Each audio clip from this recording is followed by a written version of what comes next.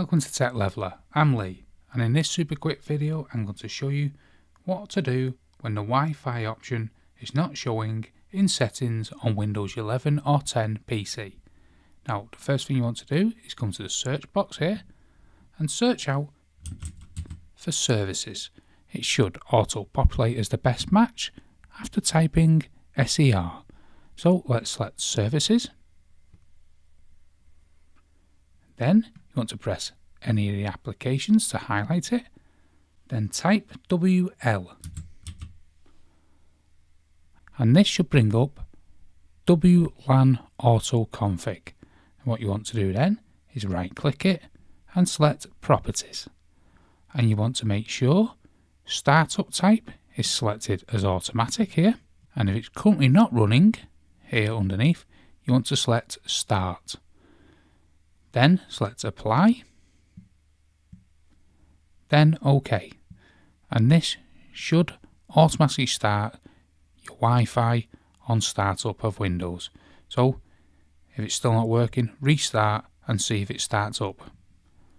Once you've tried that, we can go on to the next step, which is going back to the search box and typing out Device Manager. Again, best match, let's select it, Device Manager. Then we want to come to Network and Adapters here on the left and expand it. Find your Wi-Fi network. This is mine here. Right click it and update driver. Search automatically for drivers. It will tell you if you've already got the best drivers. I currently have.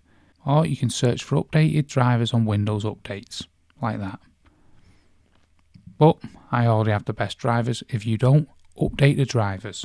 It's just a basic step-by-step process which will be shown on screen.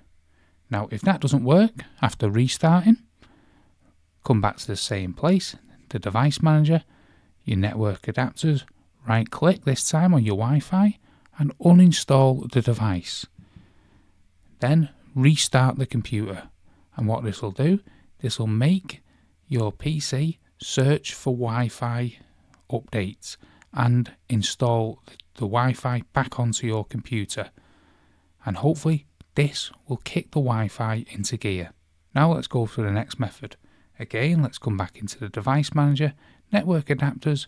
This time find the Wi-Fi again, right click it and select Properties. Then we want Power Management here at the top, and you want to untick this here. Allow the computer to turn off this device to save power. Then press OK. Restart the computer and see if it's working again. Because what sometimes happens, if you've left your computer for some time, it auto turns this off and it can stop your Wi-Fi from working. Now let's try the next method. Let's come to the search box and type out System Configuration. Let's select that again, best match, the system configuration. Once it loads up, let's select services here in the top tabs.